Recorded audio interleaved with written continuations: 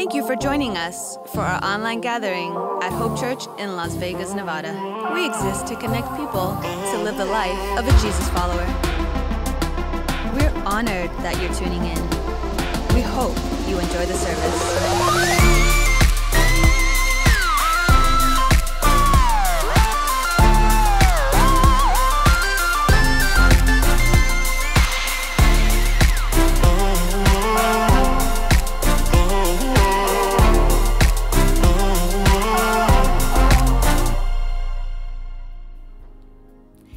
Church family, my name is Kat and I wanted to thank you for taking the time to watch our online worship service today. At Hope Church, we exist to connect people to live the life of a Jesus follower. If this happens to be your first time joining us, we want to get to know you better. Go ahead and open up the Hope Church LV app or visit hopechurchlv.com and click Connect with Us and fill out the short digital connection card so we can do just that.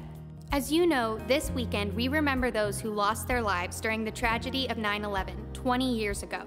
We remember the first responders and volunteers who laid down their lives. We remember the individuals and families who are mourning and hurting. We remember those who are carrying the wounds and trauma of that historic and hurtful day in our nation. This weekend, please join us in praying for the individuals, families, and our nation, that God would bring healing and fill our lives with His peace and hope, not only for today, but every day. Psalm 147:3 says, God heals the brokenhearted and binds up their wounds.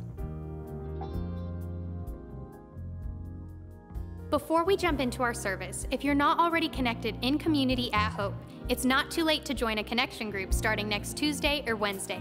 Learn more on the Hope Church LV app or by visiting hopechurchlv.com. Lastly, are you following us on social media? If you have your phone close by, open up Instagram or Facebook and give us a follow by searching Hope Church LV. One of the ways we are celebrating Hope's 20th birthday this month is by posting stories on our account. When you see the stories, we would love for you to like, comment, and celebrate with us in this way. Well, that's all I've got, so let's continue with our gather time. Well, what's up, Hope Church? Today we're going to sing about our God whom we adore and sing the highest praise to. So whether you're in the room or online, let's sing this together.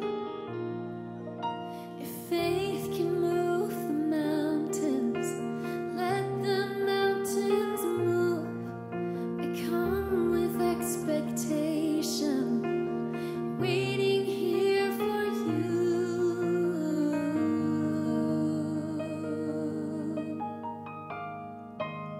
We're waiting here for you.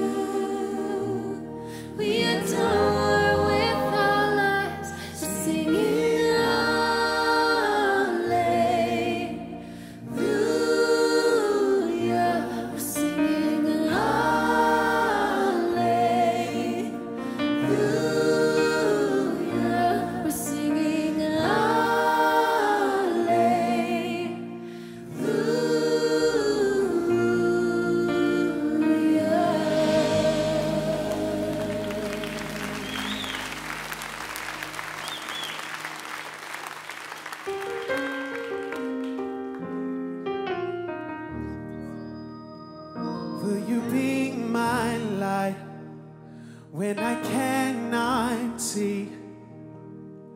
When I can't take another step, Lord, will you carry me?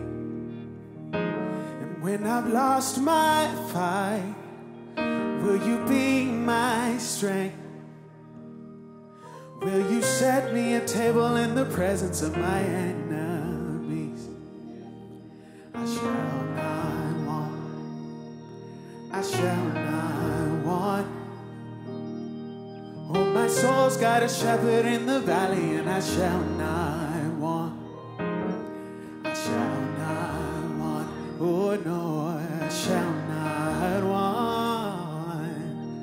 'Cause my cup's running over, and I shall not want. And I will lift my eyes to where my help comes from. And I won't be afraid of the shadow, 'cause I've seen the sun.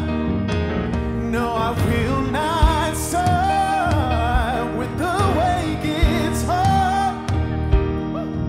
'Cause the green only grows in the valley, and that's where you are. I shall not want. Oh no, I shall not want. Oh, my soul's got a shepherd. Oh, my soul's got a shepherd in the valley, and I shall not want. I shall not want. Oh, I shall not want. 'Cause my cup's running over. 'Cause my cup's running over, and I shall not want. Yeah. Come on, everybody, clap like this. I got everything that I need. Your goodness and your mercy. Everybody clap like I got everything that I need. Your goodness and your mercy. Yeah, I got everything that I need. Your goodness and your mercy. Got everything that I need. Your goodness and your mercy. I got goodness and I got mercy. Hallelujah, glory, hallelujah. Sing, I got goodness and I got mercy. Hallelujah, glory, hallelujah. Sing, I got goodness, I got goodness and I got mercy. Hallelujah.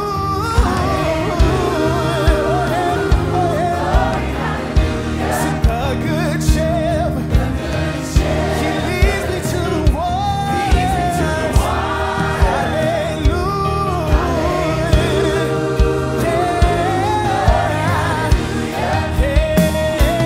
He anoints me with his oil. Hallelujah.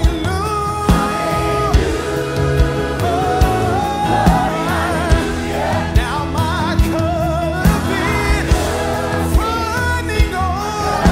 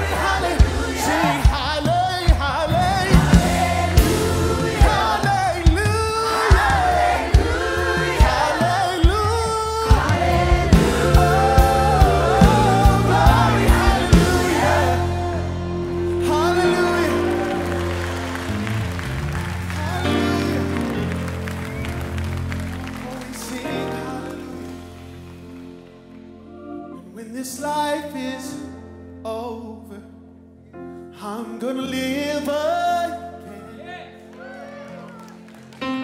Gonna trade this cross for a crown. Well, this is not the end. When you call my name, I'm gonna take my rest. There's a mansion in glory, and you're gonna meet me there. Come on, can somebody testify? I shall not want. I shall not want. He will wipe every tear from my eye. I shall not want. I shall not want. I shall not want. I'll be home in His presence forever. I shall not want.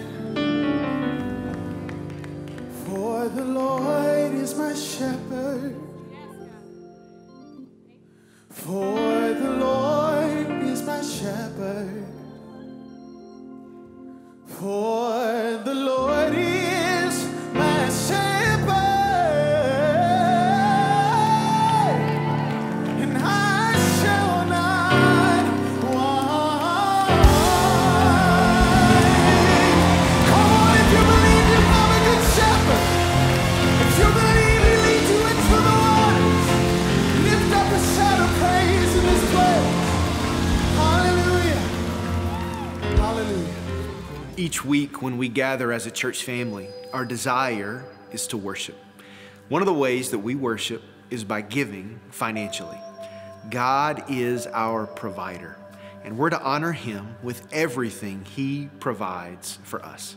So right now, we're going to honor the Lord by giving as an act of worship. I want to invite you today, if you've not already, to give through Hope Church to share in the mission locally and globally. Regardless if you're on campus or online for one of our services, there are multiple ways you can give, and you can see several of those ways on the screen.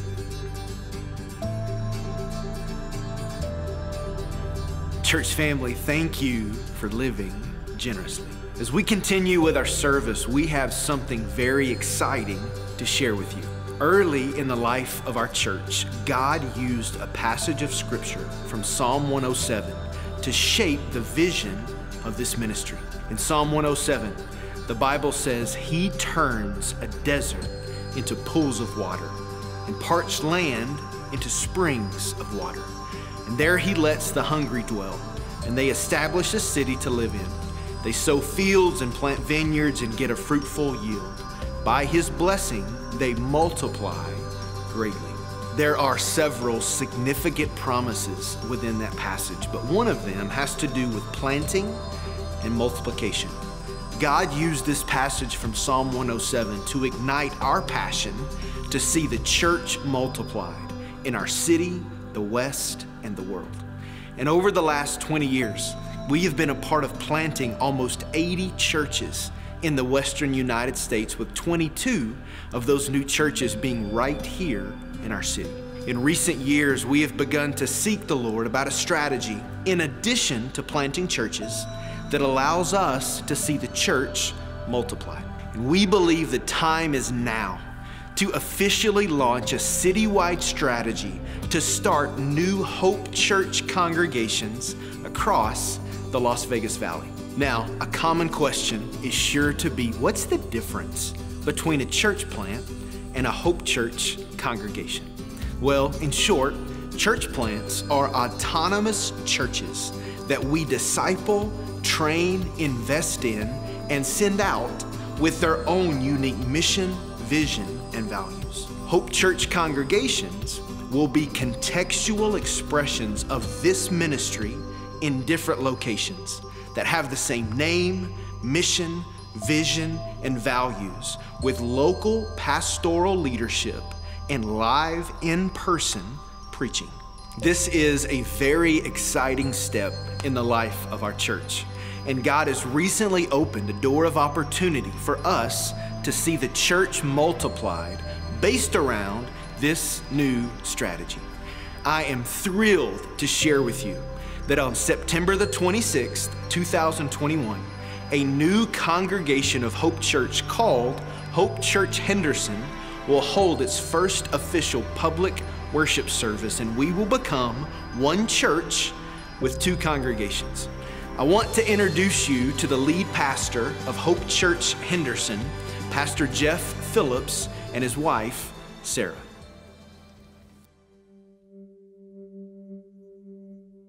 We first heard about Hope Church in September of 2011. Vance and I met at the original Sunrise Cafe for breakfast one morning, and a friendship and a partnership began. I admired how Vance was leading Hope Church, and we instantly hit it off.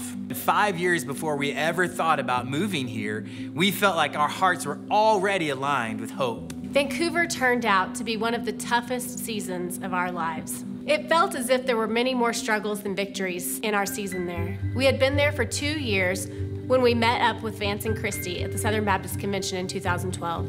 We had lunch with them and Travis and Shar, and at that lunch, they absolutely breathed life into our hearts. They told us how much they believed in us and how they were for us. We cried so many tears at that table and felt so encouraged when we left. They had truly pastored us in that difficult time. As we look back over our season in Vancouver, we truly had a desire to plant and grow the way Hope Church has in Las Vegas. Basically, a Hope Church in Vancouver. But it just didn't go that way. And in 2016, I received a call from Hope that would change the trajectory of our ministry and introduce us to a whole new season as Hope invited us to move to Las Vegas and be on staff. We moved here in 2016, and Hope pastored us and gave us a place to simultaneously heal and create ministry in our next gen area. We are so grateful for all that God has done in our lives over these last 5 years, as we have seen those ministries impact our church and families in our community. And recently, we had a new discussion with Vance and our Hope Church leaders, this one presenting a new opportunity and season for ministry once again, but right here in our city, as we have been asked and have accepted the lead pastor position for Hope's brand new congregation, Hope Church Henderson. We are so excited to have the opportunity to lead this congregation to places of healing and growth in the Henderson community. And it feels like we're coming full circle to our conversations years ago, still being encouraged by Vance and Travis and having a new opportunity in Henderson now to pastor and grow a community of believers the way Hope Church has in Las Vegas. We are so excited for the days to come, and we celebrate 20 years of the ministry of Hope Church and how this church body has not only affected our lives, but thousands of others in Las Vegas, the West, and the world.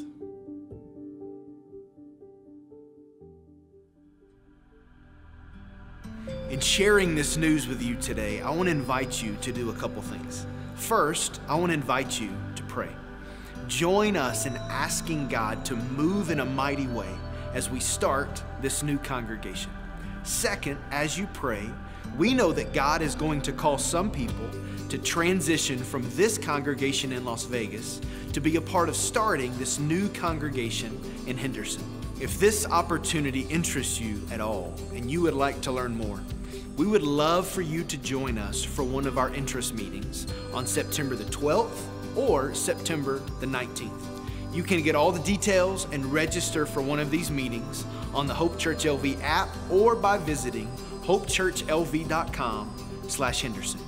These are exciting days in the life of our church, and I hope you were encouraged to see how God is continuing to allow us to move the mission forward. Before we continue in a time of worship through music, I would like to lead us in a moment of prayer. Let's pray together. Lord, we are so grateful for all that we have to celebrate this month. Lord, as we look back and as we look forward, we are so thankful for your activity in us and through us. Lord, I pray today during this gathering that we would worship. God, as we sing to you, as we look at your word, and Lord, all that's going to take place in this service, Lord, we pray that you are honored and that you are glorified. Meet with us here, Lord. We love you. We pray these things in Jesus' name. Amen. You are here, moving in our midst. Worship you. I worship you. You are here, working in this place. I worship you. I worship you. You are here, moving in our midst. I worship you. I worship you. You are here, working in this place. We believe that. I worship you. I worship you. Come on, let's worship him today. Waymaker, miracle worker, promise keeper, light in the darkness. My God, that is who you are. Waymaker, miracle worker, promise keeper, light in the darkness. My God, that is who you are. You are here, touching every heart. I worship you. I worship you. You are here, healing every heart. Do it, Lord. I worship you. I worship you. You are here, turning lives around. I worship you. I worship you. Yeah. You are here, mending every heart. I worship you. Yeah. And I worship you. Yeah. Waymaker, miracle worker, promise keeper, light in the darkness. My God, that is who you are. Oh, waymaker, miracle worker, promise keeper, light in the darkness. My God, that is who you are. Waymaker, miracle worker, promise keeper, light in the darkness. My God, that is who you are. Waymaker, miracle worker, promise keeper, light in the darkness. My God, that is who you are. That is who you are. God, that is who you forever good. Eternal fathers, everlasting sons, forever spirits. It's who you are, Lord.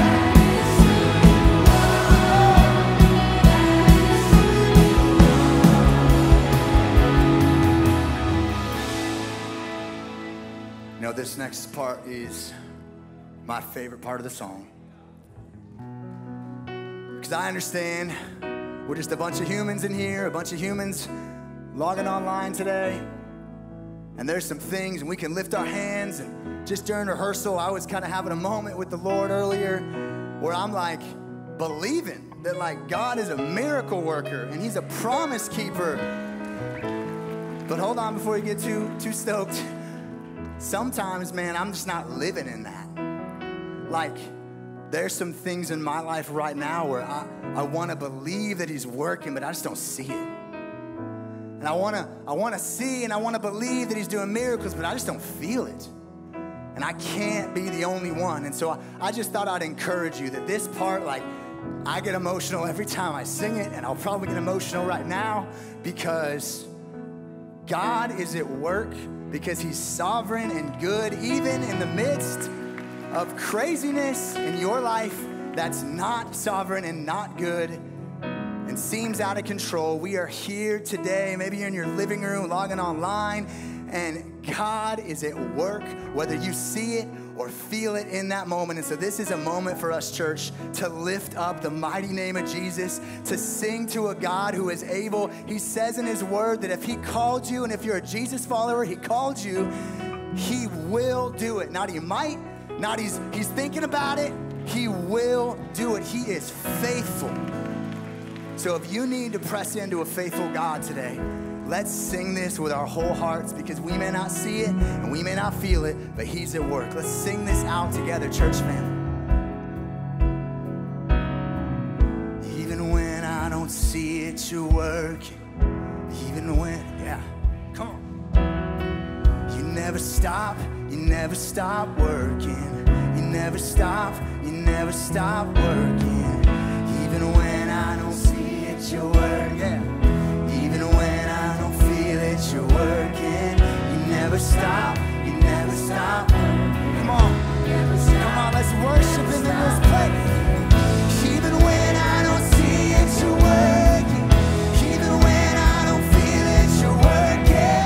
You never stop working. You never stop. Oh, even when I don't see it, you're working. Even when I don't feel it, you're working. You never stop working. You never stop. You're the way maker, miracle worker, promise keeper, light in the darkness. My God, that is who you are. Way maker, miracle worker, promise keeper, light in the darkness. My God, that is who you are. That is who you are. That is who you are. That is who you are.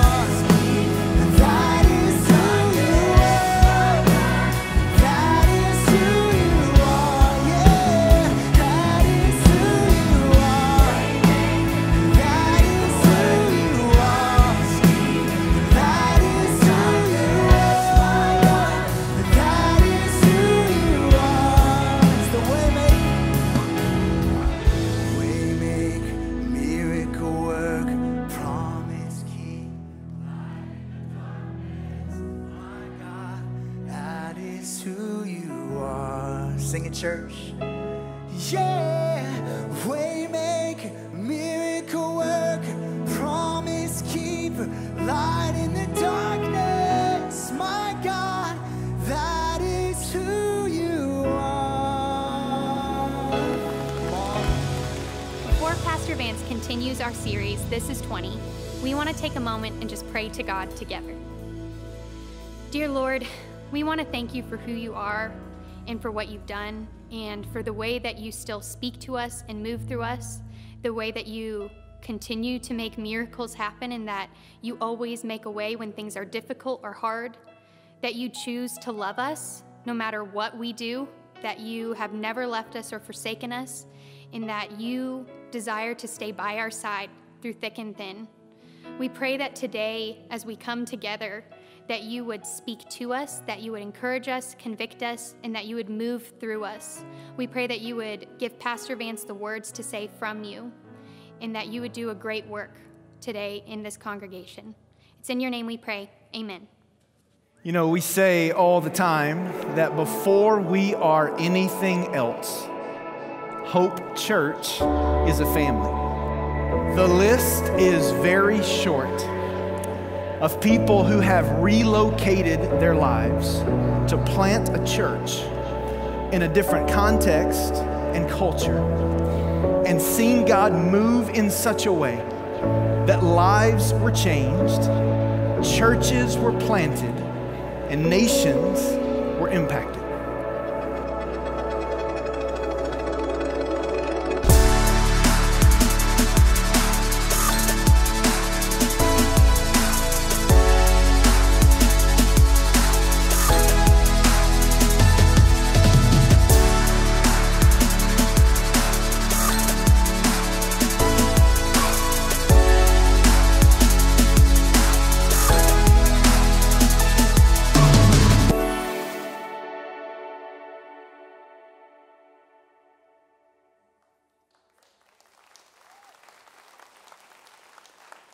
As I watched that video, I actually watched it earlier this week in preparation for this weekend. And as I watched it then, and even as I stand here and watch it again this weekend, I am just overwhelmed with emotion. As I watched that video, I remember all of the stories behind the moments that they captured in that video. Some of them incredibly joyful moments and some of them very difficult moments. But as I watch it, I have so many different emotions that run through me. And for example, I have the emotion of joy. When I see those people being baptized and I see those worship experiences, and I know so many of the families. As a matter of fact, I had lunch this week and with a guy that was telling me his story of his life being changed here at Hope Church. And while we're sitting at the table having lunch, another guy walks in the restaurant and he comes over and starts telling me his story of his life being changed at Hope. When I think about all the life change stories, as I look around the room and I see some of you and know the story of what God has done in your life over these years as we've gathered together as a church, there's just so much joy when we think about the power of the gospel in changing lives. But in addition to joy, I feel the emotion of gratitude that God would allow my family to be a part of something like this for these 20 years, because I promise you there were people more qualified to be a part of this than I was or we were as a family. As a matter of fact, when they first asked me back over 20 years ago to pray about coming out here and planting this church, the church that sent us out, their pastor was Johnny Hunt, and Johnny Hunt had been counseled by those that were putting the plan together to send a team out to Las Vegas to plant a church. You need to find a guy who's over 35, who's from the West Coast, who's planted a church before.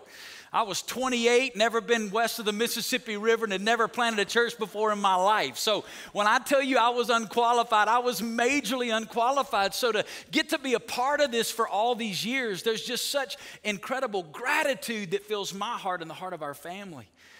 But I got to be honest, also as I watch that video, there's the emotion of exhaustion. It's been a lot of work. I watched that part of the video where the campus here was flooded and we're out there with shovels and squeegees and wheelbarrows cleaning things up. There's just been the initial video where you see that gym and all those chairs appear and disappear. It looked really quick on that video, but I'm telling you, it wasn't quick. Some of you moved a lot of those chairs, and you know the exhaustion of 20 years of joining in God's activity doesn't mean that it's easy. We have to lay into that and to labor with the Lord as we serve. But there's also the emotion of anticipation as I watch that video, because here's what I know. God's not finished with Hope Church. The best is yet to come. The Bible tells us in Psalm 33 that the plans of the Lord are from generation to generation. Here's what that means. What God is doing in and through Hope Church is bigger than any of us. It's bigger than our city. It's bigger than our country. It's bigger than our lifetime. If we've really tapped into God's activity, that means it's going to continue on for generations to come. Long after all of us are, like we sang in that song earlier, we're in the presence of the Lord in our mansion just cheering on from the sidelines. God's activity is going to continue in and through this fellowship. So there's a lot of emotion as I think about 20 years of looking back. And if you're a guest this weekend, that's really what we're doing this month. This month, we are celebrating the milestone of 20 years of God's activity in and through Hope Church. And so one of the things we're doing is we're looking back over these 20 years at the faithfulness of God through stories and videos and testimonies about what God has done. But we're also looking forward to the opportunities that God is going to put in front of us to advance the mission. And as we're unpacking this month together, our team landed on two words that we wanted to really focus on over this month together. And the first word, Pastor Scott preached last week, and it was the word invite. And let me just say, by the way, I'm so thankful for the pastors that God's raised up at this church that over the last several weeks have just so faithfully preached and taught the Word of God. What a blessing to be a part of a team like this. But he preached last weekend about all of our opportunity to join in God's activity by inviting other people to Jesus, inviting them to the gospel, and inviting them to join in the mission of God. The second word is the word that I've been assigned this weekend to unpack for us, and it's the word invest. Invest. And as I begin, I want to show you some numbers. And these numbers all have a story behind them. These numbers represent the way God has been at work in and through Hope Church over the last 20 years. So here's the first number. It's 26. You know what that number represents? 26 people that over these last 20 years, God has raised up out of our church. Many of them come to Christ here, been discipled here, and now they've sensed the call of God to be sent to the nations, and either for several months or for some of them years, for some of them the rest of their lives. 26 people who used to sit right in these seats are now serving in some country on the other side of the world, joining in God's activity. And not only 26, there are 13 more in the pipeline right now. 13 people in this fellowship who are preparing to relocate to the other side of the world to join in God's global mission. That's something that we get to celebrate. Here's a second number, 76. You say, what is that? 76 churches have been planted out of this fellowship in 25 cities up and down the West Coast. What a miracle of the Lord to be a part of a church. Total honesty here. Before coming here to Las Vegas, I'd never been a part of a church that had planted a church, much less to be a part of a fellowship that has now planted 76 churches out of our church. And listen, we have a plan to reach the mark of 300 churches, multiply it out of our church. Here's another number as we look back over these 20 years, 150. Say, what is that? 150 different go time teams, short-term teams, have been sent out of Hope Church representing a few thousand people to 22 different countries around the world. We've sent people out of our fellowship. Many of us have given resources so that they could go. We've prayed for them and we've launched. We've brought them up on stage. We've prayed over them and then sent them out to 22 different countries around the world. Here's another number, 700 plus. 700 plus church planters have been trained right here through the leadership of Hope Church in planting churches locally and globally. Here's another number, 4,000. What is that? In 20 years, we've seen over 4,000 people trust Jesus Christ as Lord and Savior right here in Las Vegas, Nevada. And get this, over 3,000 of those people have been baptized into this fellowship. A lot of you sitting here tonight came to know Jesus right here through the ministry of Hope Church, and you've been baptized into this fellowship, and you're a part of all this that's taking place. Here's the last number when our team gave it to me that blew my mind. 10 million. What's that? Over these last 20 years, we've given away, not talking about our ongoing regular budget, I'm talking about we've given away over $10 million investing in God's activity and expanding His kingdom to the ends of the earth. All of this, and listen, this is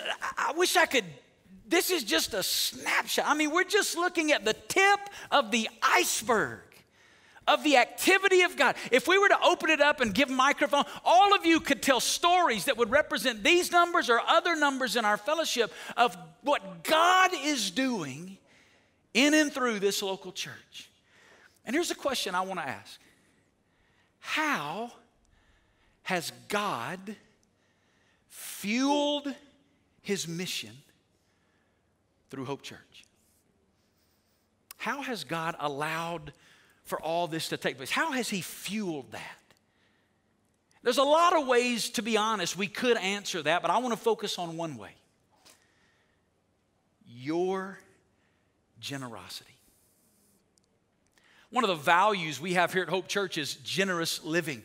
We live life ready to make a difference in the lives of others. And because you as a people are so generous, through your generosity, God's mission through Hope Church is being and has been fueled. There's a saying that we use here often at our church. You've heard me say it thousands of times through the years, and here's the way it goes. We don't give to a church. We give what? We give through a church as an investment in God's kingdom being expanded locally and globally. We understand that the church is the vehicle through which we invest for God's kingdom to be expanded all over the world. And since the beginning of this movement called Christianity in the opening pages of the New Testament, God has always fueled His mission through the radical generosity of His people. And I want to take you to a place in the scripture that's a great example of that. If you have your Bible this weekend, open it to 2 Corinthians chapter 8. In 2 Corinthians chapter 8, there is an incredible story about a small group of believers who were honestly the most unlikely group to be used this way.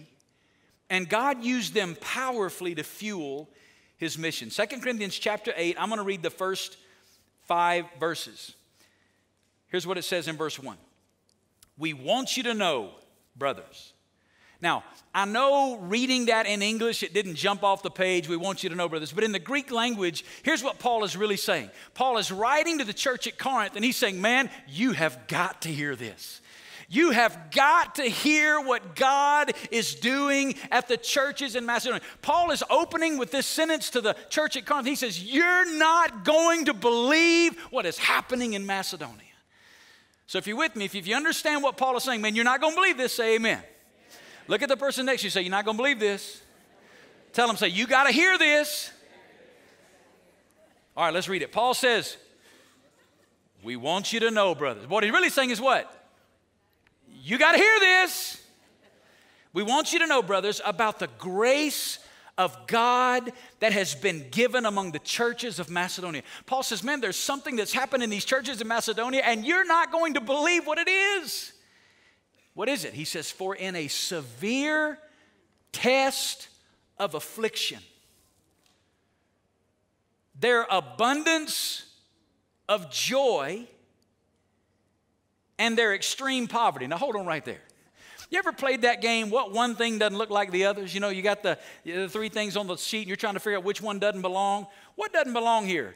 Severe affliction, extreme poverty, and abundance of joy. How do you get abundance of joy in the midst of severe affliction and extreme poverty? And yet Paul says, in the midst of this severe test of affliction, their abundance of joy and their extreme poverty, what does he say? Have overflowed in the wealth of generosity on their part. For they gave according to their means, as I can testify. Paul said, man, I saw it myself, and beyond their means, of their own accord, begging us earnestly for the favor of taking part in the relief of the saints, and this not as we expected. Paul said, man, we saw them. They're in this severe test of affliction. They're deeply poor. We did not expect this from them, and yet they demonstrated radical generosity. They gave themselves first to the Lord, and then by the will of God to us. Paul's writing this testimony about this church that demonstrated radical generosity, and honestly, it was the most unlikely of places. Paul said they were facing a severe test of affliction. The word affliction, it's a Greek word that means literally to squeeze to the point of breaking apart.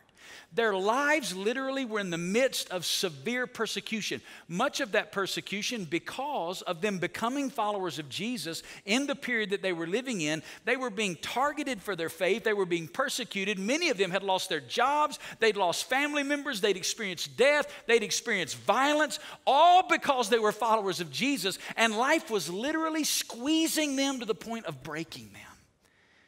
And Paul said if that's not enough, they also had deep poverty. This word poverty is a word in the Greek language that means to beg. And it literally means somebody who's so poor that their only means of survival is begging from other people. And if that's not poor enough, Paul adds the word deep. He adds the word extreme. It's a word that speaks to the depth. It means that they were as poor can be. Where I grew up, we'd say, man, these folks were dirt poor. They had nothing.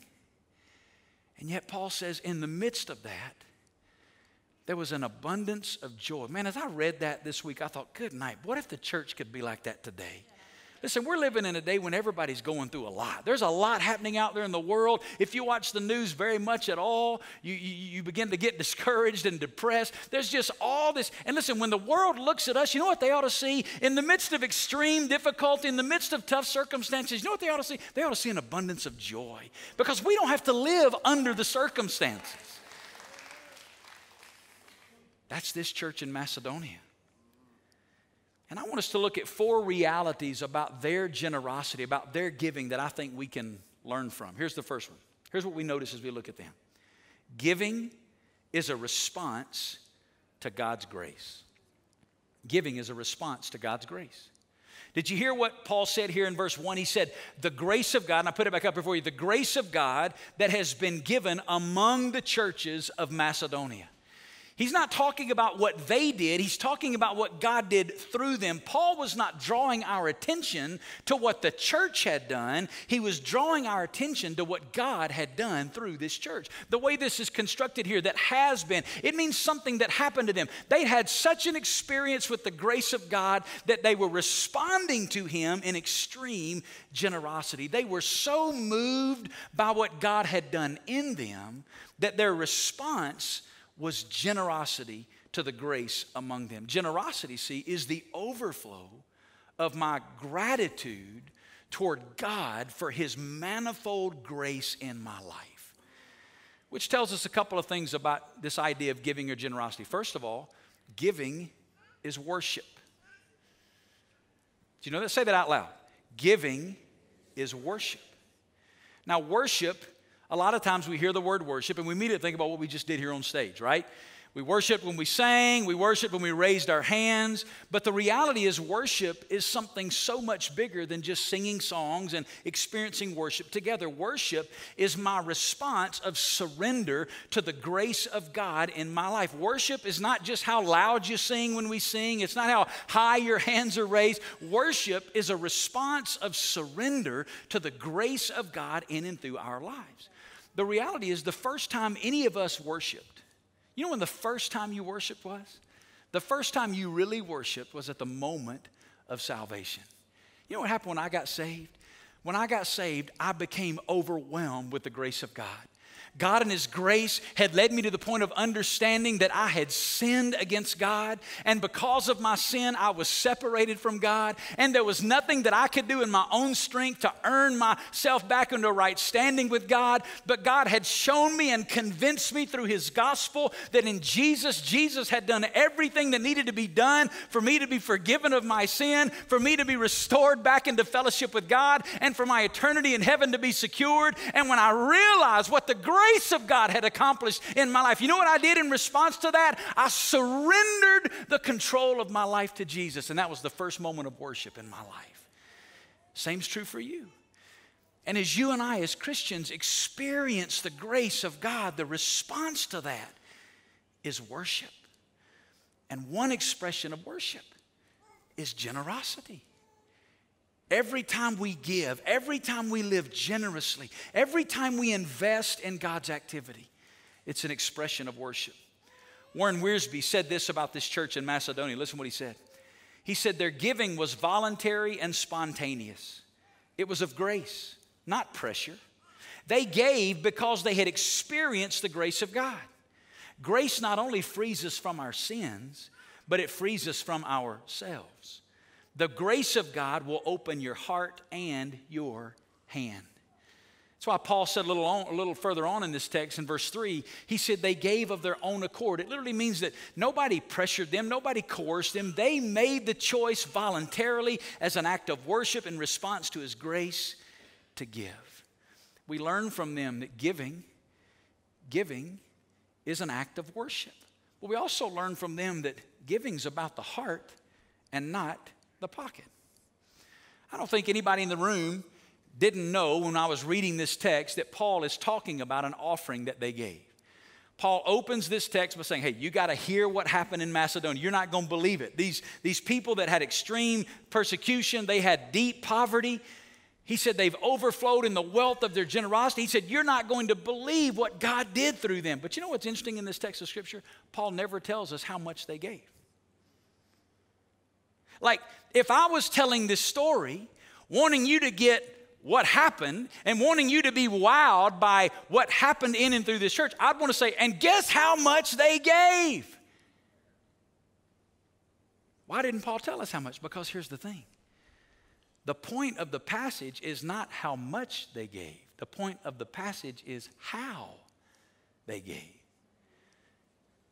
Generosity is really a heart issue, not a pocket issue. A clear principle of Scripture is that God is not impressed by the amount of our giving. He is pleased by the attitude of our giving. You know the reality is this weekend? There's not anybody in the room that can write a check that will impress God. He might impress some of us, but there's nobody in the room that's going to impress God. You know why? Because He doesn't need our money. Let me prove it to you. Look at Psalm 50. Psalm 50, God says, for every beast of the forest is mine. The cattle on 1,000 hills, I know all the birds of the hills and all that moves in the field, guess what? It's mine. If I were hungry, I wouldn't tell you. For the world and its fullness. It's describing the world as a box. This phrase, the fullness, means everything in it. Here's what God says. It's already mine. God doesn't need it. Listen, God is not sitting in heaven every weekend going, man, I hope they give this weekend. He's not wringing his hands. God's never worried about finances. He owns it all. I don't know what some of you are thinking. Well, if God don't need my money, then why am I giving? You see, giving reflects the attitude of our heart towards God's grace in our lives. If you don't believe me, remember what Jesus said in Matthew 6? He said, where your treasure is, that's where your heart is. Here's what that means. You want to know where your heart is? Look where you put your money. If you really want to know somebody's heart, just go through their budget. Look how we allocate our resources. Jesus said that'll tell you who you love. That'll show you where your heart is. It's one of the reasons that some people get so upset when preachers talk about giving or generosity or money. See, people don't get upset because we're talking about money. They get upset because we're talking about their heart. That's what moves us. That's what angers us at times, because the Holy Spirit of God begins to press in on us about our response to generosity. Paul wrote it in 2 Corinthians chapter 9, another chapter after this one. This is what he said. For God loves a, say it out loud. Notice what it doesn't say. It doesn't say God loves giving. It says He loves a cheerful giver. It's all about the heart. Generosity is a heart issue. There are a lot of stories in the Bible that communicate this. My favorite one in the Bible, I've told it here at Hope several times in the past, years ago, but it's in Mark chapter 12. If you got your Bible, flip over to Mark chapter 12. This is my favorite story in the Bible that communicates that this idea of generosity and this idea of giving is really a heart issue, and it's a response to the grace of God in our lives. Now, I got to set the context for you for this passage of Scripture. Look how it opens. It says, and he sat down opposite the treasury. Now, in the New Testament era, they were meeting in the synagogue. And when it came time for the offering, what they had was this box called the treasury. Now, at Hope Church, when we receive an offering, we don't pass a plate. There are some places you can drop it off out in the courtyard or in the foyer, the lobby, but most people now give online. That's how the church in America, a lot of the giving now is all online. But in the New Testament era, they had one box sitting right down at the front, and at a moment in the service, everybody would file by the box and drop their offering in the box. How about that? Want to do that next week? We're just going to put us a box right here. You think that's not intimidating enough? Listen to the rest of it. And he, Jesus, sat down opposite the treasury. It means the box. Jesus sat down by the box. It's time for the offering, and Jesus sits down by the box. Look what it says. And watch the people putting money into the offering box. If you don't think God has a sense of humor, this is one of the funniest passages. So here, get this. Line of people getting ready to give their offering. Jesus comes, sits down by the box, and the Bible says he's watching them. It's the Greek word theomai. We get the word theater from it, meaning he's not just casually glancing. He's observing them. So get this picture.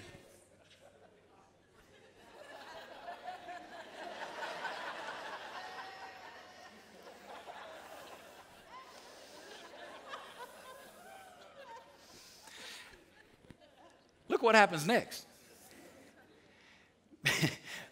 Many rich people put in large sums. I guess so, with Jesus sitting at the box, right?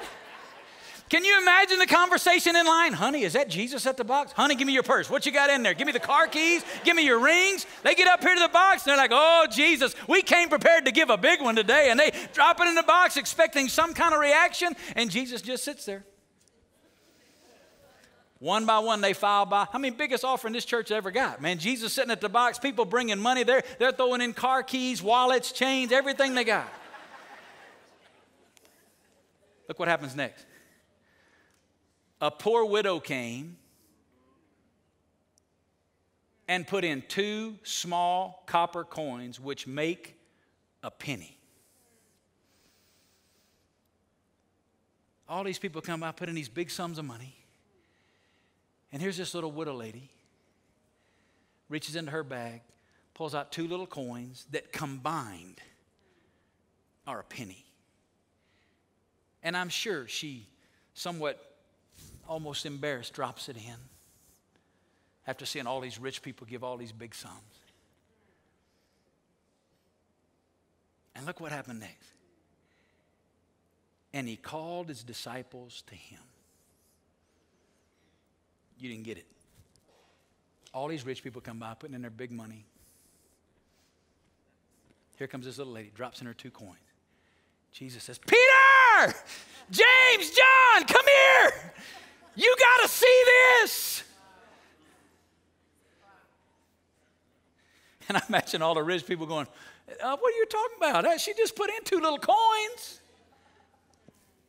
Listen what he said.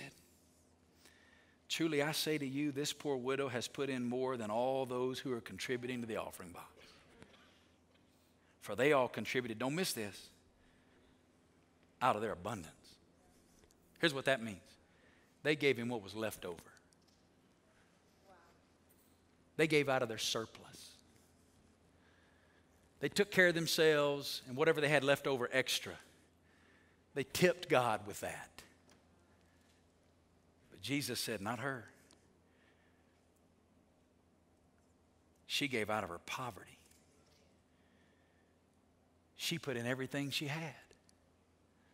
All she had to live on. And that kind of generosity moved the heart of Jesus. Because giving is a response to his grace. You see, that woman had been so overwhelmed by the grace of God in her life, she just lavishly gave back to Jesus. Makes me wonder sometimes with the way I live and give, has there been a moment in heaven where Jesus said, hey, y'all come here. You got to see what's happening down here at Hope Church today. You got to see this. Second thing we learn from them about giving is that it's an act of faith. It's not only a response to his grace, it's an act of faith. Look at verse 3. It says, for they gave according to their means. As I can testify, Paul said, I saw it. And here's the part that really is this idea of faith, and beyond their means. Personal testimony, nothing in my life as a Christian has grown my faith like understanding this principle of giving. When my wife and I first got married, my dad came over to our apartment, and my wife and I, we'd only known each other for 10 months. I was 20, she was 19. We got married. I know what you're thinking. Man, what were you guys thinking? That's just it. We weren't thinking, right? We had no idea what we were headed into. And we were living in some deep poverty. We were so poor as a young couple. My last year and a half of college, I couldn't even buy textbooks. I just had to go to class, take good notes, couldn't afford textbooks. And my dad came over and just really kind of apologized to me as his son and said, I've never really taught you principles of financial stewardship and generosity. And he got my wife and I sat around our kitchen table and just began to unpack some of the stuff that I'm sharing with you this weekend, and taught us this principle of generosity, and that this idea that you can live better on 90% than you can on 100% in God's economy if you'll just step out in faith. And for us, man, we didn't really understand it, but we believed it, we trusted it, and now for 30 years of marriage have lived this principle out. And I'm not sharing with you this weekend what I'm sharing with you as a paid salesman. I'm sharing with you as a satisfied customer, somebody who personally has lived out the principles that we're learning from this church in Macedonia, and they are deeply transformational, but they will grow your faith. Paul tells us here that they gave, first of all, according to their means. It means they gave out of that which they were able. They gave according to their ability. The way I like to describe this is with this general principle of always a portion. I'll put it up here on the screen. Always a portion means in obedience to Him, in obedience to God, God's people have always regularly given a portion of what God has given them. That's one of the things we see in this church. They gave according to their means. Out of what God had given to them, they gave a portion back to Him. That's the expectation for all of us as followers of Jesus. We get the invitation by God to join in His activity, and I'll talk about that in just a moment, through this vehicle of generosity by giving according to our means a portion of what God has given to us. And as soon as I say that idea of portion, some people that are Christians immediately throw the law card and they say, oh, you're talking about the Old Testament law that requires a tithe. And when they say that, to be totally honest, they hadn't really read the Bible. Because this principle of giving a portion goes way back further than the law. As a matter of fact, 500 years before Moses gave the law, Abraham gave a portion of what God had given to him back to the Lord. And then Abraham's sons, Isaac and Jacob, generations before Moses gave the law, lived out this idea of giving a portion. Then within the law, Moses included this idea of giving a portion of what God had given to us back to him. He put it in the law starting at 10%, but if you study the full Old Testament law, the Jew in the Old Testament law was required to give 23.5% of everything that God gave them as an investment back into God's activity. Then after the law in the New Testament, in grace, we see the early church, the New Testament church. We're reading about one here in the book of 2 Corinthians that was living out this principle of giving according to their means. I'll give you a life-changing principle. Giving a portion is not a requirement of the law, it's a privilege of the relationship. You see, God, by His grace, allows us to join in His activity through the vehicle of generosity. And that's what this church in Macedonia understood. And they were living out this principle by faith, even though they were living in difficult circumstances, of giving a portion of what God had given to them. You say, where do I start with this idea of giving a portion? Listen, that's between you and the Lord. You have to develop your own conviction. My personal conviction is the starting place for me and my family was 10%.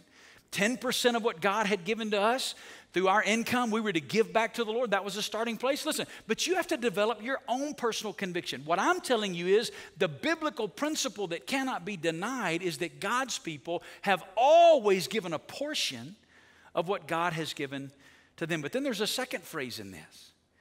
The second phrase is that they gave beyond their means. Let that sink in for a minute.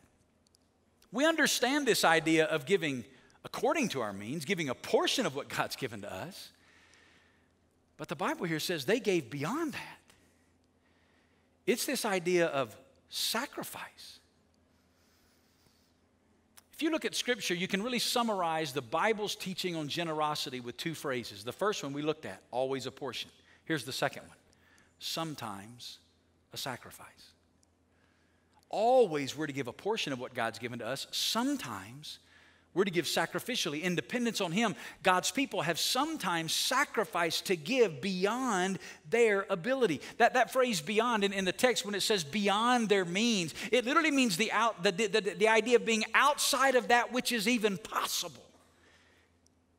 They gave beyond what they could afford to give. I'm going to talk about this a little more next weekend, this idea of sacrificial generosity. But one of the reasons we're bringing this up in our 20th birthday month celebration is because on our birthday weekend, the last weekend of this month, we're setting aside that weekend to fuel future ministry opportunities that we believe God's opened up to us. At the end of the service, we're going to give you some more information. But we're going to be asking our church the last weekend of this month to give a one weekend above and beyond sacrificial offering. We're telling you now so you can pray for the next 2 weeks about what you feel like the Lord may lead you to give. And that's all we're asking you to do. Pray and hear from the Lord and simply do that. Don't do it because we're having an offering. Do it because you hear from the Lord. But we're asking you to pray and hear from the Lord. And as you get the information, when you leave at the end of the service, you'll see that there are multiple levels. All the stuff that you see that we're going to give you, we're going to do. It's a matter of when we'll do it based on the generosity that we together as a people fuel God's mission with. But the last weekend of the month, that weekend, we're setting aside everything that comes in towards this sacrificial offering. Every dime that's given that weekend, unless it's designated somewhere else, everything that comes in is going towards this sacrificial offering, towards future ministry, investment, and involvement in and through Hope Church. But it requires faith. Giving is an act of faith. It means that even though it doesn't make sense, when my dad taught my wife and I, hey, you can live better on 90% than you can on 100%, guess what? In math, that doesn't make sense. But let me tell you what I've learned in 30 years. In God's economy, it does. You can live better on 90% than you can on 100. How do you get there? By faith. You trust God. And here's what I've learned. You can't outgive him. You can't outgive him. Let me give you a third thing we learned from him. Giving is a way to share in God's activity. One of the ways we get in on what God's doing is through generosity. Listen to what the text says in verse 4. Begging us earnestly for the favor of taking part in the relief of the saints. You know, that's something, honestly, I've never seen happen in a church. These people literally begged them to take up the offering. Paul, we're begging you. The implication of the text is Paul looked at their situation and he saw the difficulty they were living in, the poverty they experienced, and Paul said, I'm not even going to tell them about the offering. We're not even going to bring it up. What they're living in is as bad as what they're facing in Jerusalem, where we're taking the money up to go help them. They got a situation just as bad. Paul said, we're not going to even tell them. And they begged Paul, said, Paul, we're begging you earnestly. It means they're pleading. They're literally on their knees saying, Paul, please let us take part. That phrase, take part, means to share in. It means to join in the opportunity, to join in God's activity. They knew that God didn't need their money, but they knew that giving was an invitation to share in what God was doing. And they wanted to be a part of it. It's one of the reasons I love giving here at Hope Church.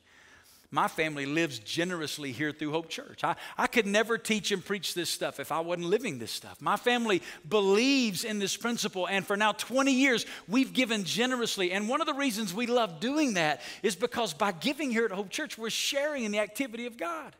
I shared some numbers with you at the beginning of the sermon. Listen, if you've been generous here at Hope Church, every one of those numbers, you've got a part in that because of your generosity. Let me give you another snapshot. And this is just over the past 30 days. I just learned this stuff this week. I asked our team to give me some of this information because I wanted to hear it and I wanted to share it with you. And I've been away, so I didn't know any of this. And when I read it, I was just so encouraged. This is what's happened in just the last 30 days. And again, it's just some sampling.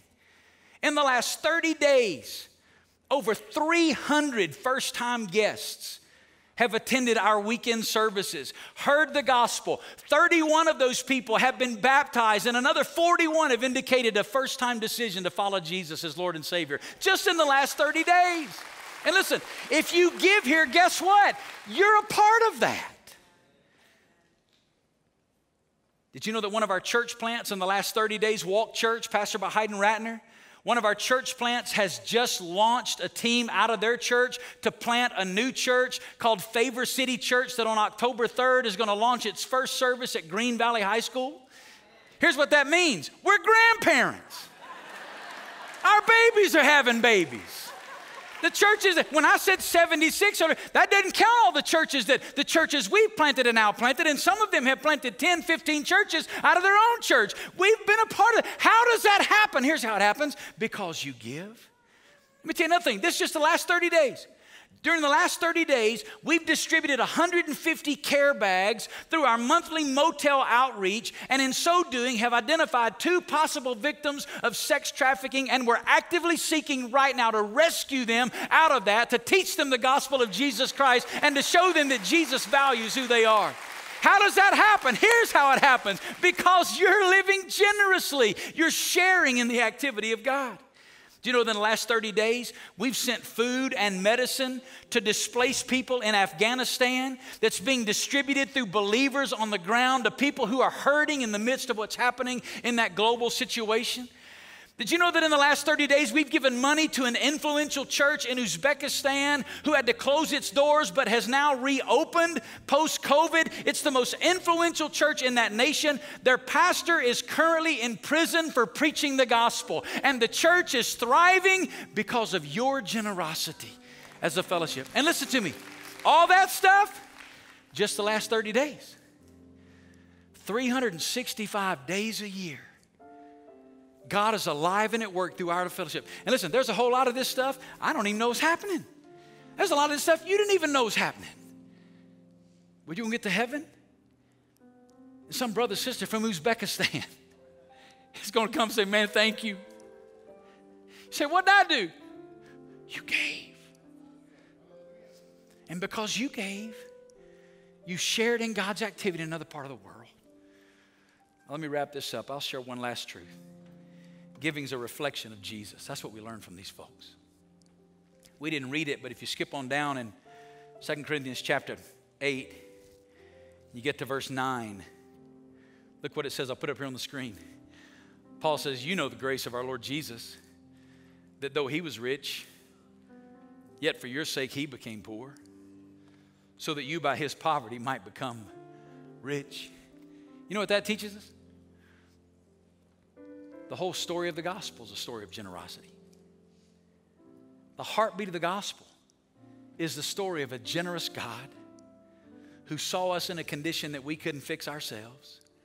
And he gave his only son, Jesus. Jesus stepped off the throne of eternity, stepped into time, took on human flesh, became a man, lived a sinless life, offered his body, gave everything he had, died on a cross for our sin, but he didn't stay dead, rose again from the dead so that you and I could be forgiven and by the grace of God be given a relationship with him. Here's what that means. You and I, my mentor Johnny Hunt says that you're never more like Jesus than when you're giving.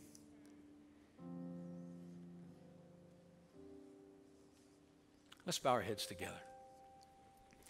Maybe you're here today and it's your first time ever in a church service. Maybe you're here and you've been to church before, but somebody invited you to come and you're just hearing this talk about this church and the Bible and their radical generosity. Here's what I want you to hear.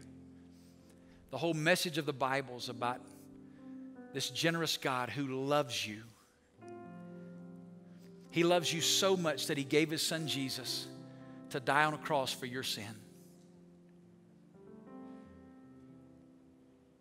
He's inviting you into relationship with himself, but you got to respond.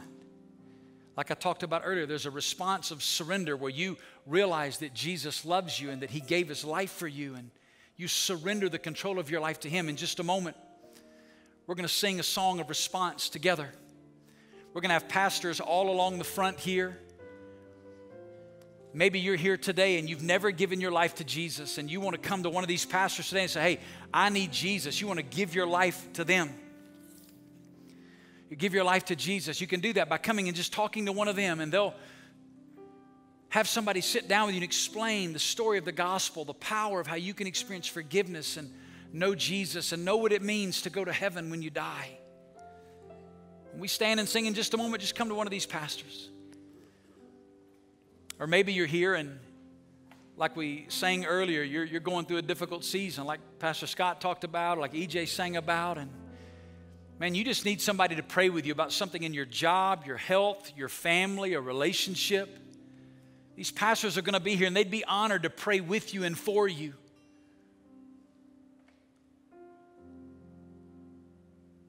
Finally, we're going to just open this altar up. Maybe you just want to come be alone with the Lord and just ask God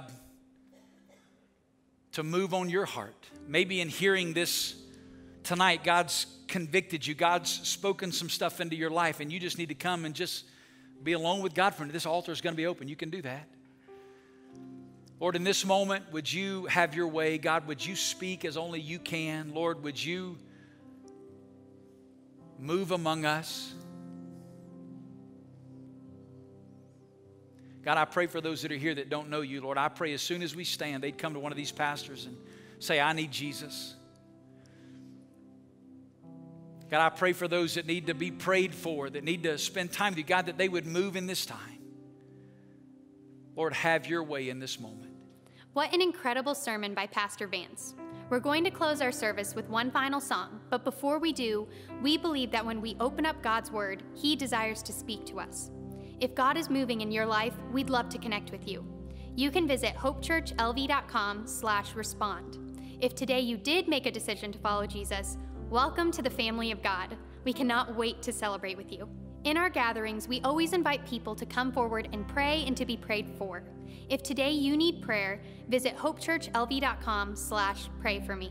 As you respond today, our team is going to lead us in one final song. So let's join them right now.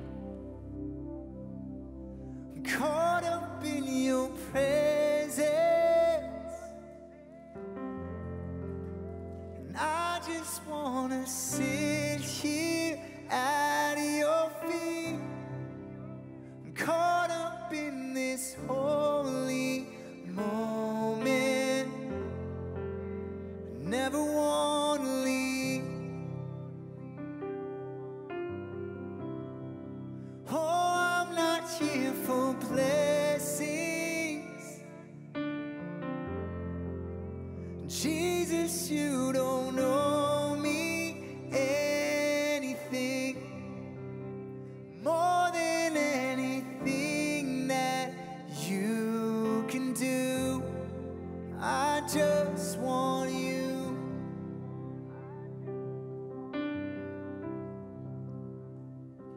And I'm sorry when I've just gone through the motions. I'm sorry when I just sang another song. Take me back to where we started. I open up my heart to you.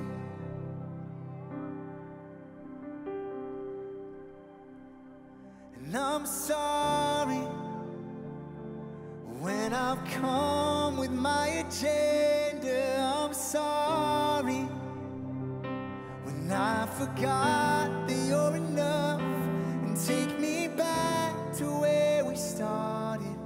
I open up my heart to you. I'm caught up in your presence. I just wanna sit here at your feet. I'm caught up in this holy moment. I never wanna leave. Oh, I'm not here for blessings. Jesus, you don't owe me anything more than anything that you can do. I just want you. Let's make this our prayer today. I just want you, nothing else, nothing else, nothing else will do. I just want you, nothing else, nothing else, nothing else will do. I just want you, nothing else, nothing else, nothing else will do.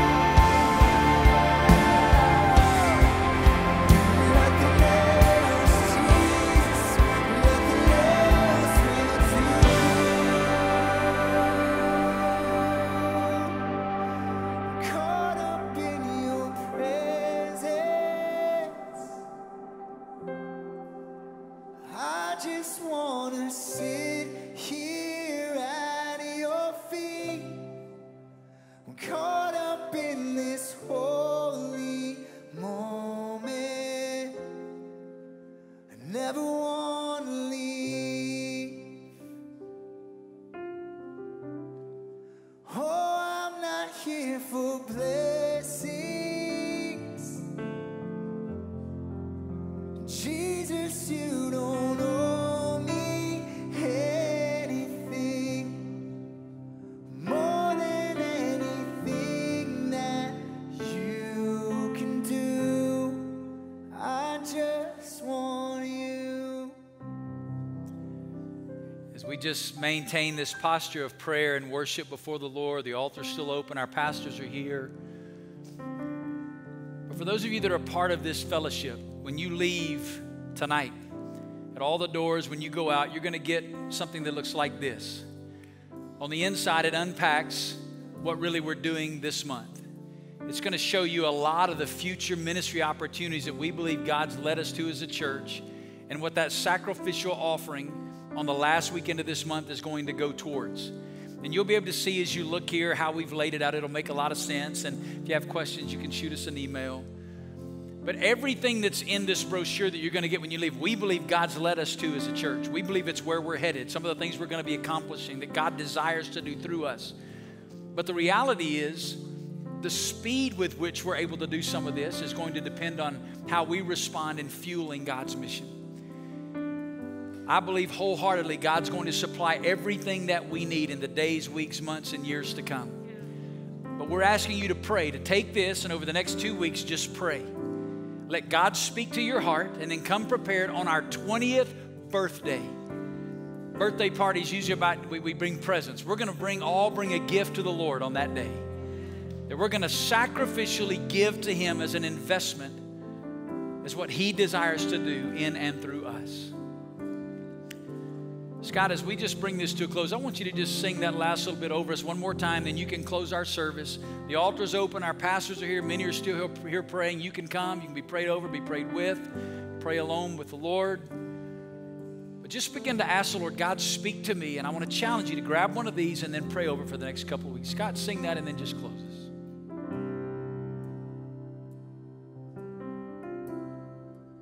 I'm caught up in your presence. Just wanna sit here at your feet. I'm caught up in this holy moment. I never wanna leave. I'm not here for blessing. Oh, I'm not here for blessing. Jesus, you don't owe me anything more than anything that you can do.